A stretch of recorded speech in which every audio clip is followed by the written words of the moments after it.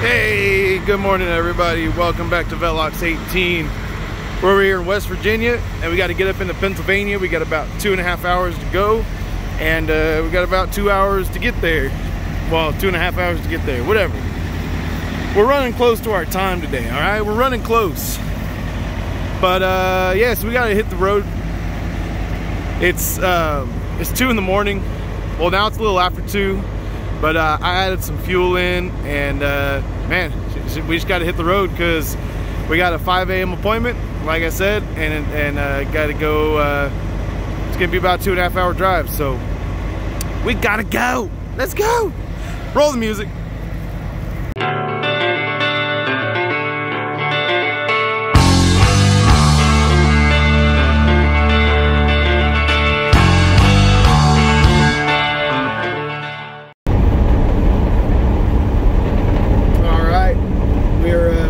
The masses and trucking right along. I'm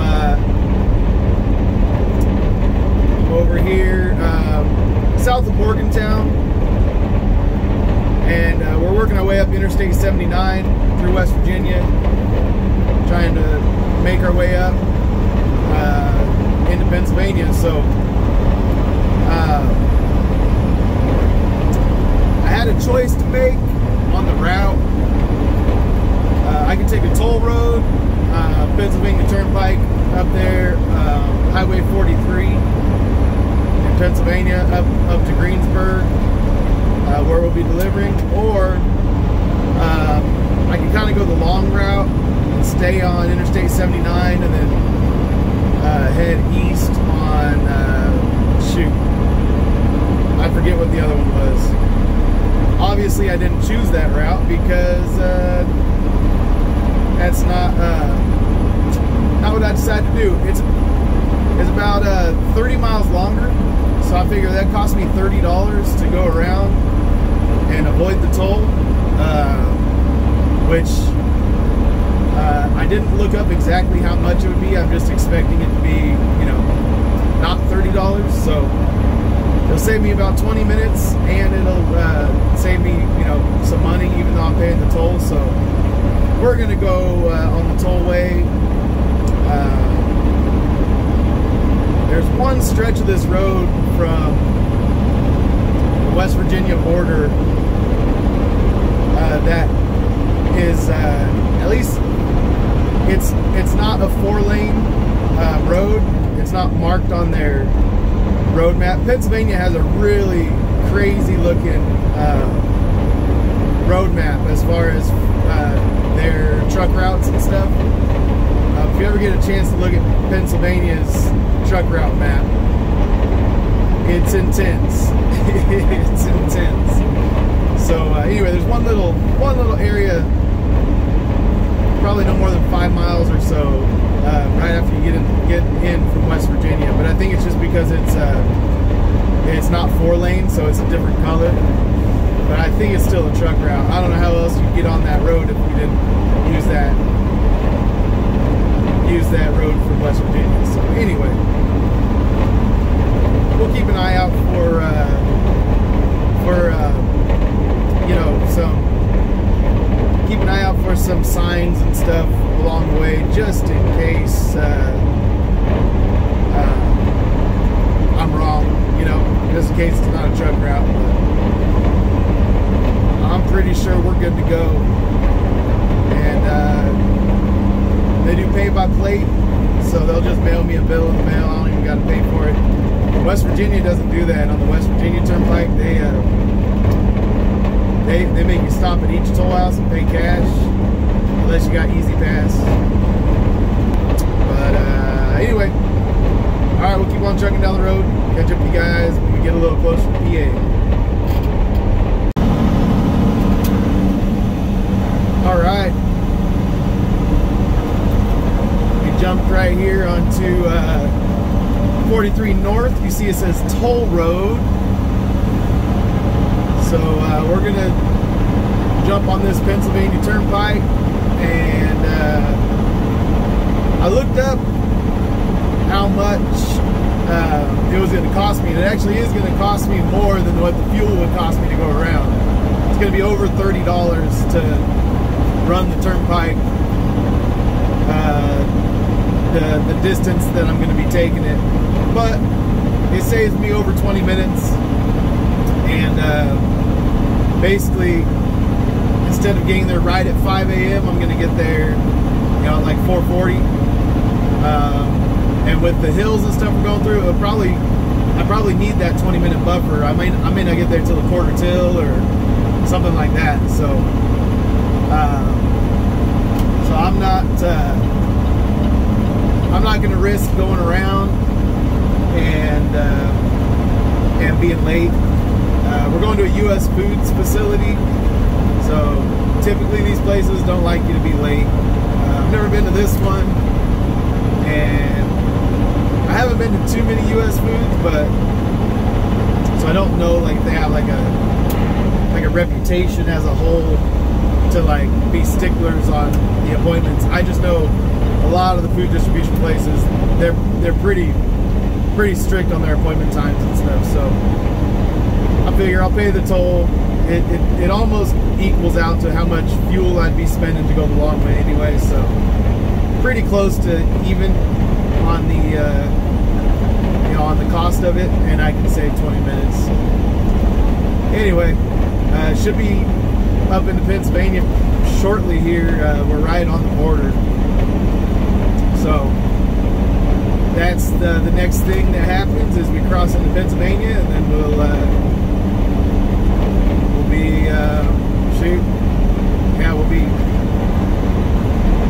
we'll be there in about an hour. I think it's about a quarter to 4 now. Yeah, so a little less than an hour we'll be there. So anyway, keep on trucking. Got to keep your eyes peeled for deer. I've seen a lot of big deer killed on the road this week and last week. So up here in the mountains and stuff, the deer grow a little bigger, it seems like. And running this time of night, there's a higher chance that they're not paying attention to you coming down the road, just jump out in front of you. So yeah, keep my eyes peeled and keep on trucking. All right, we just checked in. We had to go check in at a little area right there across the street. You gotta park over here, and well, we had to kind of make our own parking spot because it was full because they open at 5 a.m. So I got here at 4:50 and I was at the back of the line. All these guys knew what was up. They got here earlier, so I might be blocking things up a little bit, but I'm gonna try to get out of the way as best I can. There was a truck next to that red truck, so I think that's where I might back in, unless this guy is gonna take that spot. Kind of just depends, but I'll try and get out of the way a little better than I am now. All right, we found a spot down here in this lower lot. It says no outside carriers are supposed to be down here, but there's literally nowhere else to park, and so they told us go ahead, go down here. So but they gave us a door. It's now 6:30, so it took them an hour and a half to give me a door. And the door is dock 23, so I need to come out of here and see about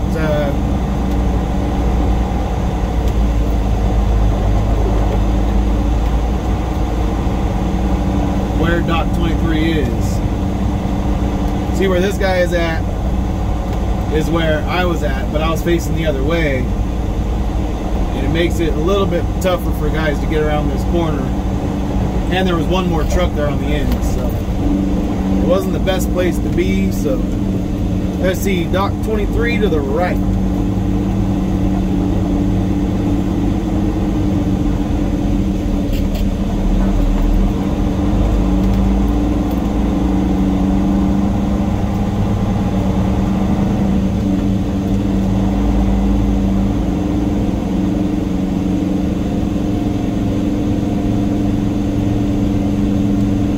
see if I can make this U-turn.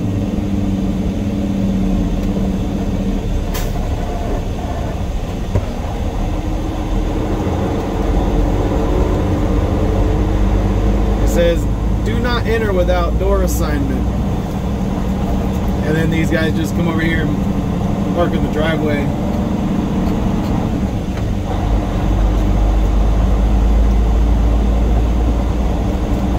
But kind of like how I was, I guess there's just not a lot of places to be, so they're more out of the way than I was originally. So let's see where we're at. We need 23.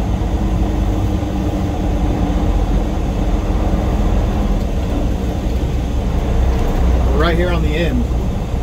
Great. I don't like being on the end. Guys are gonna come around and frickin' get up close to my truck.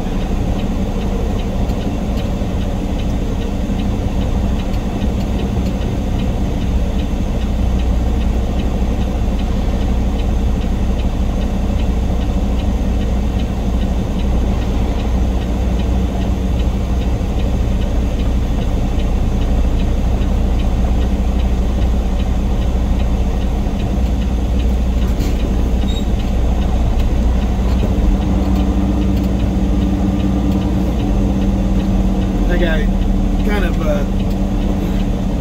messed me up on back in here because he had to park and use the restroom. He parked right where I needed to be, but now we're okay.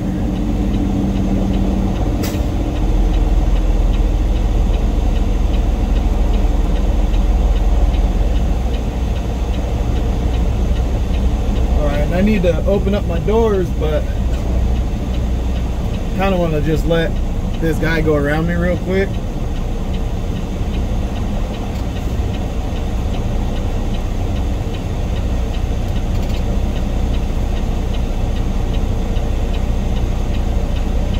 So let him go around me and then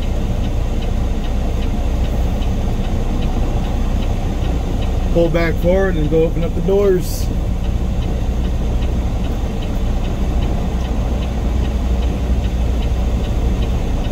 Lines are crooked, man. I got such a weird,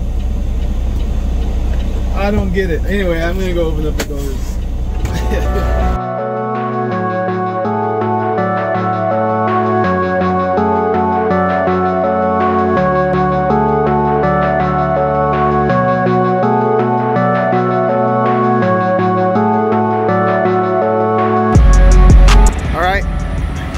It is now 9:40 a.m. We are with paperwork and we are on our way. We got to kind of hustle a little bit. We got to make it over to our pickup, about an hour away. They have a loading window between 7 a.m. and noon, so we got to go. All right, we are rolling over here. I don't know, I think I already switched into a different town than Greensburg, Pennsylvania, but basically I'm in like the greater Pittsburgh area. So not my favorite place to be, and now we're gonna get even closer to Pittsburgh. We're gonna move down over into more like the Pittsburgh metro area pretty quick here. And well, I'll just say this: it's 30 miles away, and my GPS says it's going to take me an hour and 15 minutes. So, like I said, not my favorite place to drive and navigate around, but you know, it was the shortest deadhead to grab a load out of Pennsylvania and to get over to another area. So what I'm actually going to do is when I get over here to where am I going to go to? When I get over here to the shipper, I'm going to kind of do my paperwork and stuff from this previous load. Normally I'd like to get it done before I leave there, but I got to get over to this next pickup. So when I do all of that, I'm actually going to do a little bit of a breakdown, basically a weekly recap of my miles and monies for the last week. Even though, you know, I left out on November 1st, and then I went home for the weekend, so it's not like I was out for 7 days or 8 days. So today's the 8th day, right? Last Tuesday to this Tuesday. But so I was home for those, you know, for that basically 2 days, Friday night to Sunday afternoon. So because of that, I'm you know, I'm gonna just break it down like as if it was just like a normal week, and we'll break down the whole thing, where we went, how many miles we did, how much money we made, and then from this point on will be a new week. That way I can kind of make sense of all the miles I've been doing, and hopefully kind of show you guys the thinking I had, the plan I had when I decided to take this load that brought me up here to Pennsylvania. It was all kind of in a line of thinking. So I'll explain myself a little bit once we get over there. But shoot, let's just get over there, and yeah, I'm taking actually the quicker route too, because I'm gonna head up here to the Penna Turnpike, Highway 76. So I'm gonna spend money again to get up here to this pickup, just to make sure I get there. If I get there at 11, I'll be happy. If I'm driving around, I learned last time I need to give myself more time than I think I need when I'm driving around Pittsburgh. That's just the way it is. So anyway, yeah, should be over there with plenty of time, but shoulda, coulda, woulda. You know, shoulda, coulda, woulda. Anyway, I'll catch up with you guys down the road.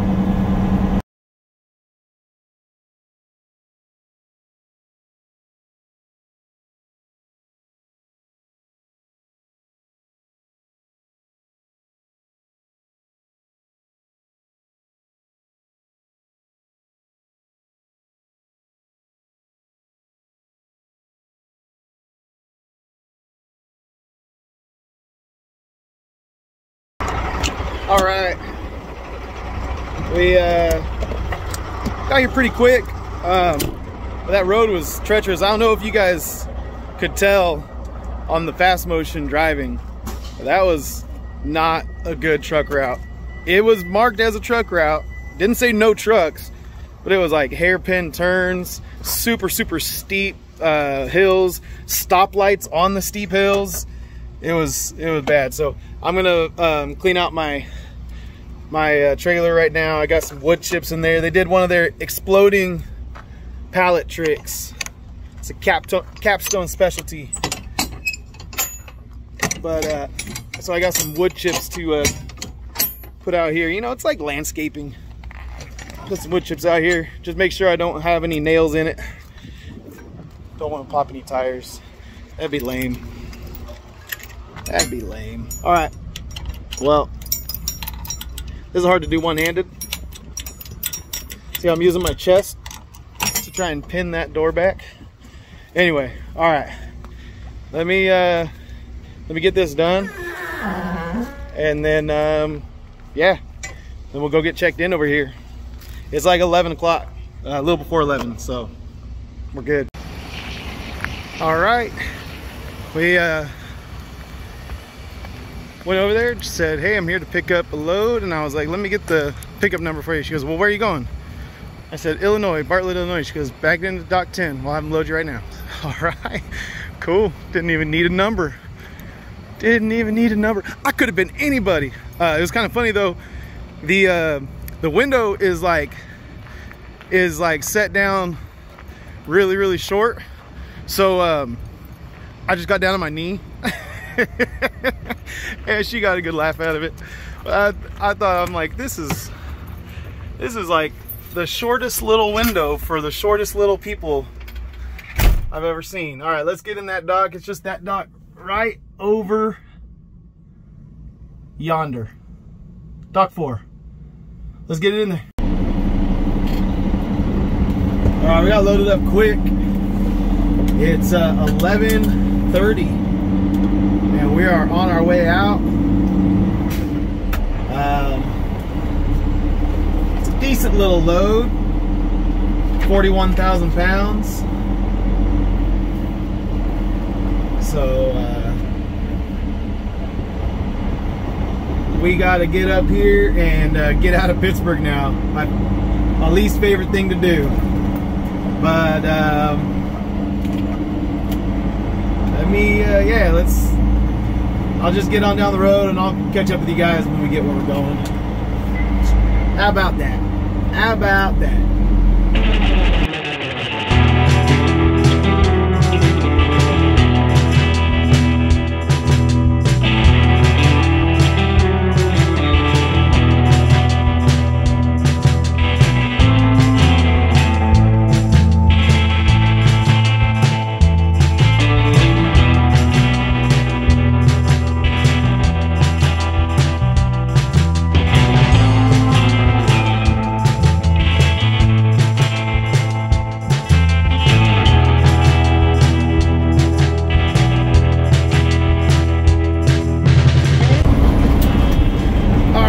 Made it into Indiana, and yeah, I think we're gonna stop over here. I was thinking of trying to get through Indianapolis and maybe get north of Indianapolis a little ways.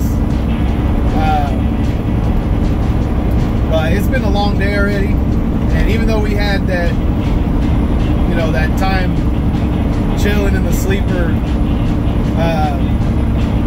you know, at the first stop today, it still isn't,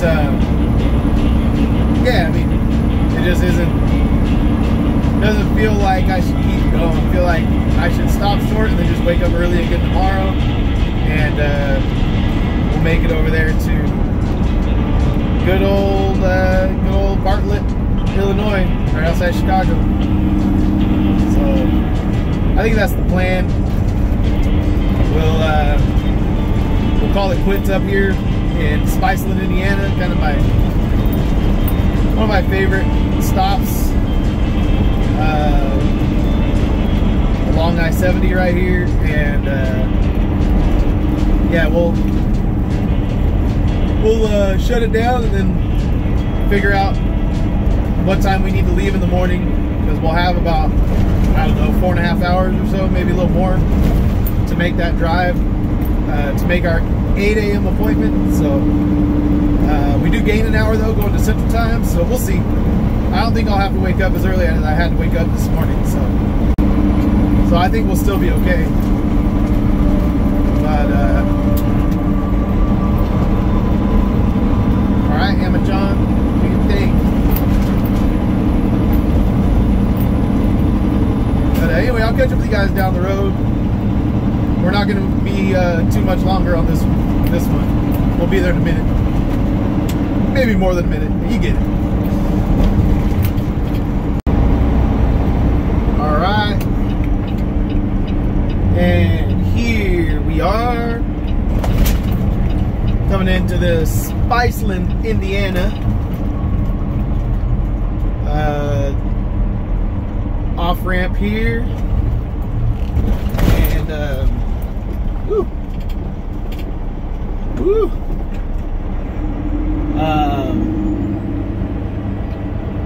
Getting to that time of night where the sunset's starting to look cool. Starting to look cool.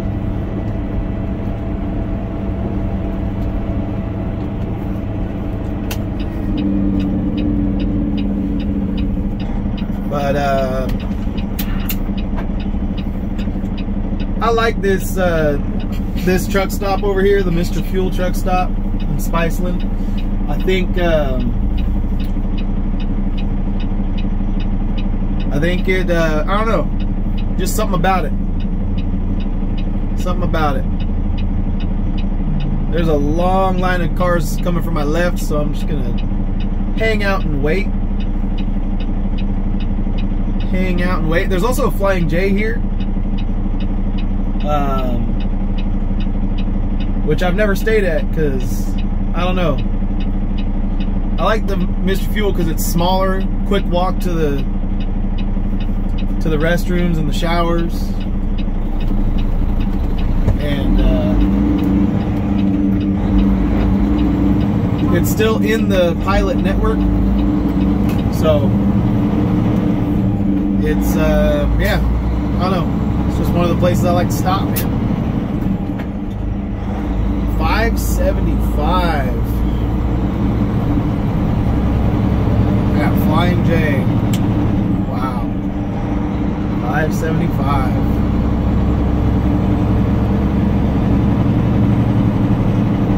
That's crazy. That's why I wanted to make sure I got fuel this morning in West Virginia.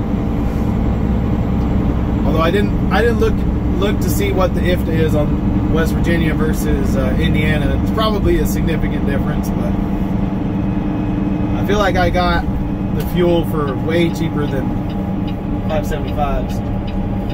Man, is everyone shutting down early these days?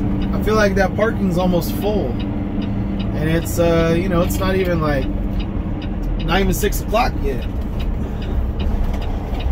Not even 6 o'clock yet. All right, we got some openings. Never mind. We're good. We're good. We are good. But talking to my buddies out in California and my brother, and you guys are getting some rain out there in California. That's unusual. They're asking me what the weather's like out here. I'm like, it's awesome. It's like, you know, mid 50s, upper 50s, sunny with a little bit of clouds, like chilling. It's good weather, awesome weather. And yeah, they're over there just getting some significant rain over there. But we just traded weather for a little bit because our winter will be here very soon.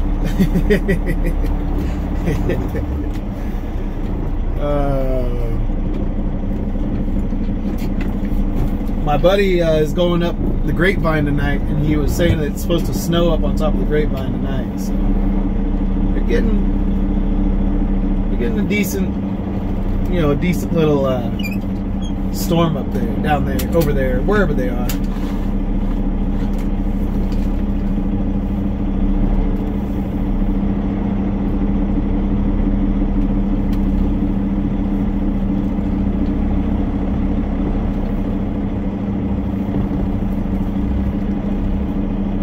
Alright, I'll get this thing backed in and straightened out.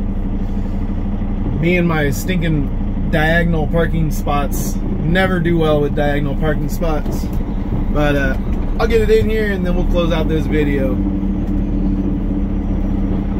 Oh, did I ever do the numbers? I don't think I did. I promised you guys numbers, and then they loaded me so quick over there that I didn't get a chance to do anything. Alright, we'll do that next, and then we'll close out the video. Sound good? Alright.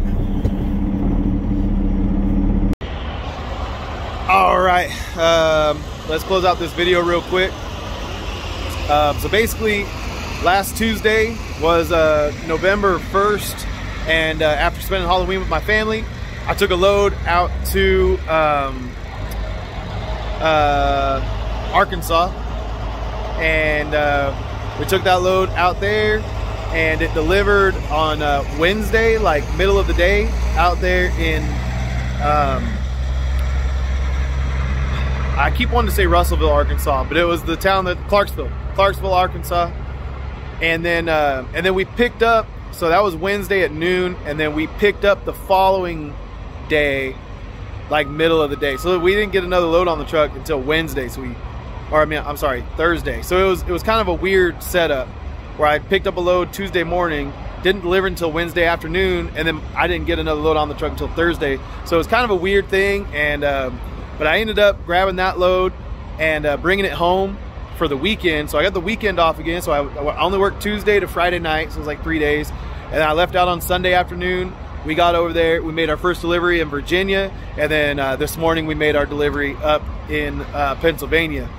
So that was kind of what I'm gonna call a week, even though it was 8 days. I got a weekend in the middle of that 8 days, so I'm just gonna call it a week because that's how I roll. Because it's my channel and I can do what I want.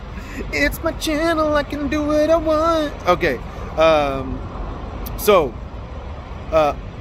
all of that, going out to Arkansas and then bringing the 2-drop load back, paid $6,200. Now, mind you, there should be a $300 layover approved for the load I just did, but I submitted it today, so it should get approved either today or tomorrow, and then it'll add $300 onto the rate. But as of now, I'm only going to count what I know for sure, which is that was $6,200 for that kind of week, quote unquote. And we did just over 2,000 miles. It's like 2,012 miles as we sat at the receiver, the second drop. So that comes out to 308 per mile. So we did okay, and it got us home for the weekend and got us to a place where I was getting. The whole idea was to start getting towards Chicago so that I could start getting towards Wisconsin so that I could get to a load that I booked for this Friday. So that's still the plan, and that's what we're going to be doing. We'll talk about tomorrow's load tomorrow, but just to give you a little preview, we are going to wake up early and hit the road, and then we've got 2 picks to make tomorrow. So we can make a delivery at 8 a.m. and then we've got a pick at 11 and then a pick at 5, I believe, 3 or 5, something like that, in Chicago, and then in Joliet, I believe, and then from there we're going to go to Cedar Rapids, Iowa. So that's the plan for tomorrow, and you know, we're going to do another sleeper split. So I'm going to go get in the sleeper right now. We'll leave out of here whatever time we need to in the morning to get to our appointment, and then at some point tomorrow, I'm sure I'll have a 2 or 3 hour period that I'll be able to take off duty. It'll get me some more hours back for the afternoon, and then I can start my drive to Cedar Rapids, Iowa, and we'll get pretty good. The sleeper split and stopping early and starting early is working for me right now, so I'm going to keep on doing it. I don't like waking up at 1:50 in the morning like I did this morning, but it worked out. So yeah, I think we might do that again, but I got to wrap this video up. I'm sure it's getting long. I haven't looked at all the footage I have, but I know it's a lot. So we're going to call it a day. Love you guys. Peace out. See you on the same load tomorrow.